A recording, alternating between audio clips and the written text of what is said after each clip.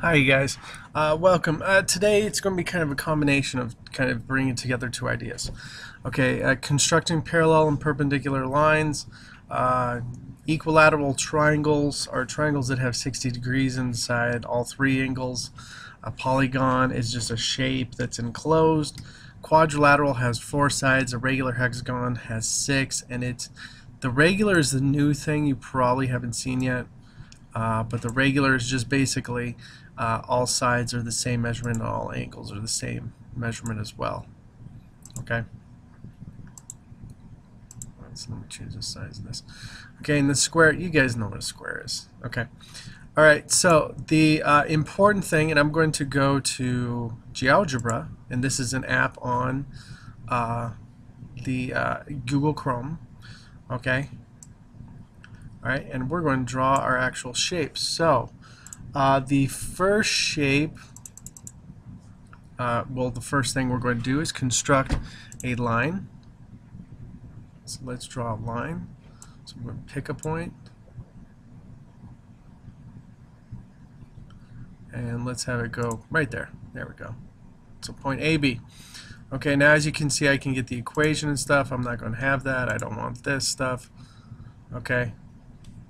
All right, now what I'm going to do is I'm going to draw a line up from AB.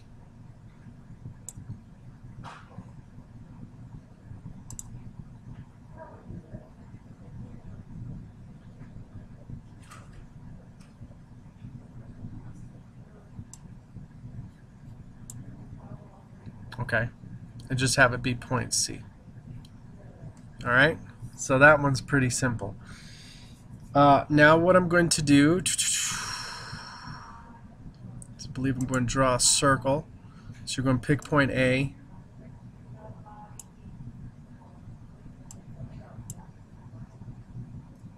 Select center point, then point on circle. Okay.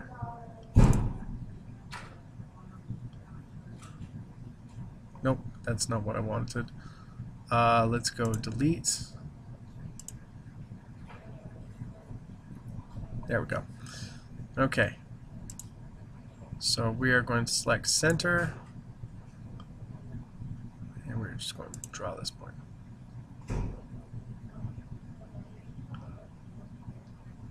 Okay, and let me go back to the instructions. And if you guys aren't looking at the book for this, it's going to make your job a whole lot harder. Okay, so you need to be able to look at the book and to be able to do this. Okay, so you pick a circle of the same diameter. Okay, so the diameter of this circle, well, it's a conic, so I don't want that exactly. Okay, so the distance between those is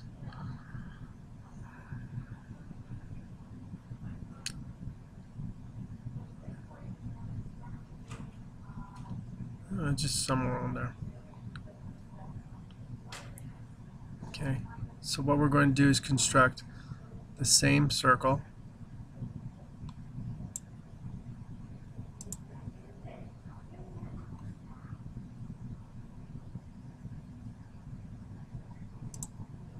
Okay, now this is just a rough drawing, so you guys will be able to get a much more exact drawing. Okay. First off, I'm going to get the point intersection.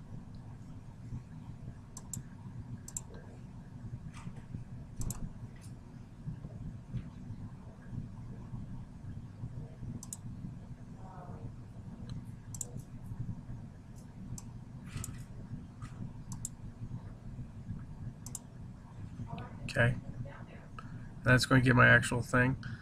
Alright, and then I actually draw the same thing. Okay, I go to point of intersection.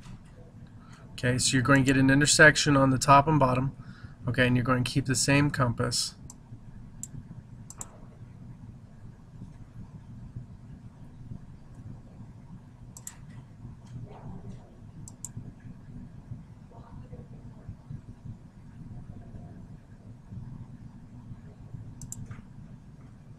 And you should get it right there. And when you construct the line, you're actually going to go through C and J. Okay, now mine's very rough. Okay, and technically these should be parallel, but this one isn't. But that's how you construct an actual, well, not in this case, but that's how you usually would construct an actual parallel line. And as you can see, I'm a little bit off, but it's got the same, it's got the gist of it. Okay, so if I go back to deleting everything,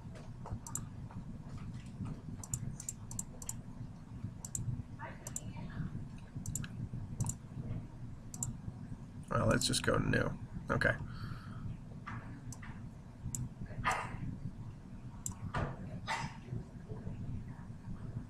Okay, so if I just set it up like this. All right, now if I did want to actually construct a line, okay, it doesn't matter where I go. Now if I wanted to do perpendicular, this is actually kind of cool. Now you could do a lot of things on here. This is pretty cool.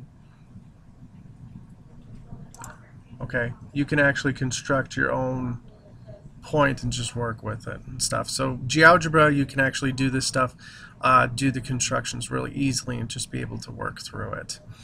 Okay, so perpendicular line, and then what you do is you just kind of highlight over it.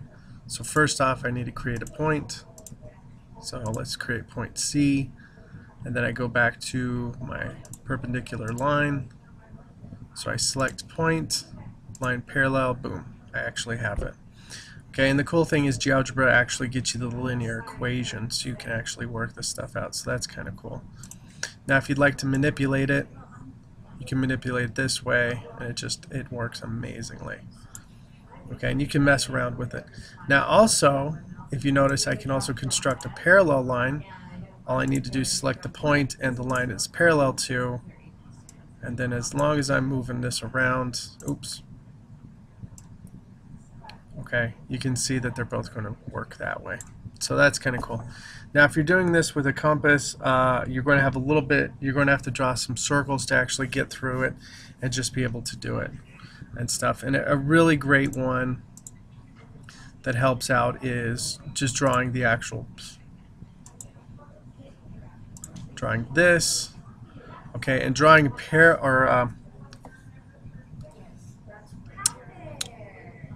drawing a perpendicular is a lot easier this way. So what I do is I select my point, I want it to go through B, I select B, I want it to go through A, okay, and then I go up to my intersection, I connect these two, and then I want a segment. It doesn't matter, I got it. So I go boom right through there. Alright, and then this point right here, I would select the intersection, and I would definitely know that this line CD is perpendicular to AB, and just because of the fact that I can measure this and be able to get a right angle. Okay, so those are the two types of constructions you're going to be able to need to use. But please understand, you're just doing constructions during this time, and constructions are a lot of fun. Mess around with GeoGebra, it's a lot of fun to work with. Okay, thank you. Bye.